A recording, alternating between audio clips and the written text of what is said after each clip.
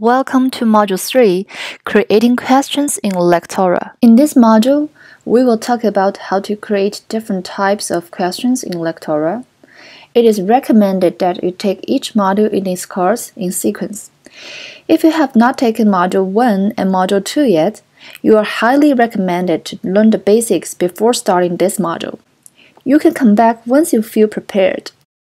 By the end of Module 3, you will be able to create multiple-choice question, true or false question, drag and drop question, as well as fill in the blank question in Lectora. Now, let's start with Unit 1, Creating Multiple-Choice Question. In this unit, you will learn how to create question and choices, as well as how to create feedback of correct and incorrect answers. We will also talk about how to set up the value points and the number of attempts allowed. We will build on the project that we have created in Module 1 and Module 2 of this course to create multiple-choice questions. First, open the file and click the page where we want to place the question.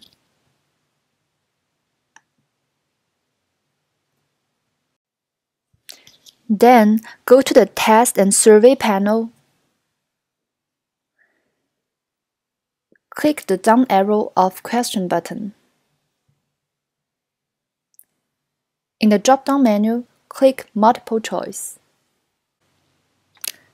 A window will display and allow us to edit the question.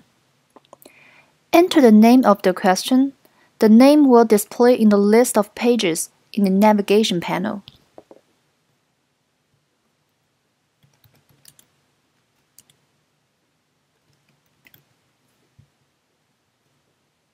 Enter the number of point value. In case that learners are not evaluated by how many points they get, enter 0.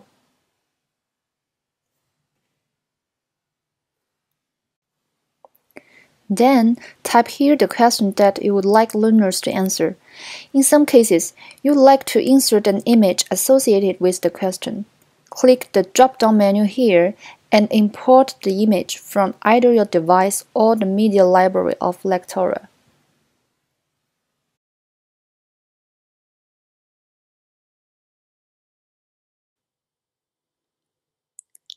Double-click the cell in the Choices column. Enter the statement of Choice 1.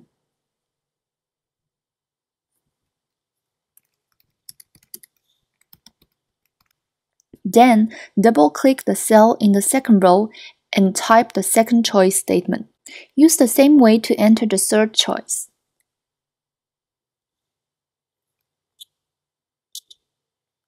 You can add as many choices as you want. To delete a choice, click the Delete button. Once you finish inputting choices, select the correct answer to the question. Then, we will need to edit the feedback content of each choice. Click the Feedback tab on top of the page. Select the checkbox of Enable Feedback and leave untouched the correct and incorrect feedback option.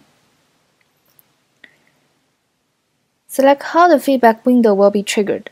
In this example, the instructor used multiple-choice question as a formative evaluation rather than a summative evaluation. Therefore, an immediate feedback is more suitable here to make sure learners understand what's discussed in the unit.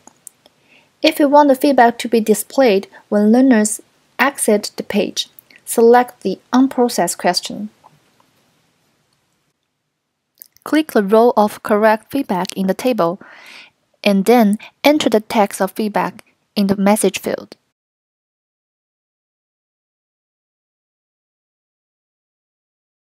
Click the row of incorrect feedback in the table. Enter the text of feedback in the message field.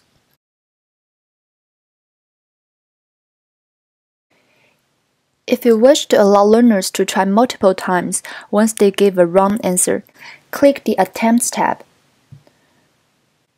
Tick the checkbox of Set Maximum Allowed Attempts and enter the number of attempts allowed.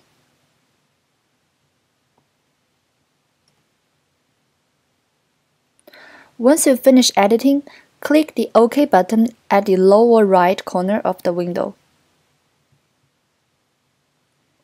And you will see the question and choices being displayed on the page. Drag and drop them to wherever you want in the page.